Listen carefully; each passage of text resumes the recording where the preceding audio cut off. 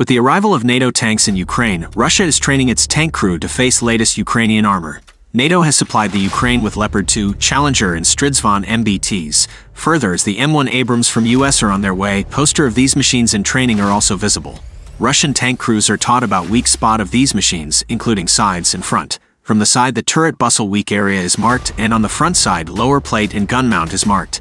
This training will enable the Russian crew to easily spot Western origin tanks on their scopes and to aim precisely. Please subscribe the channel for more videos like these.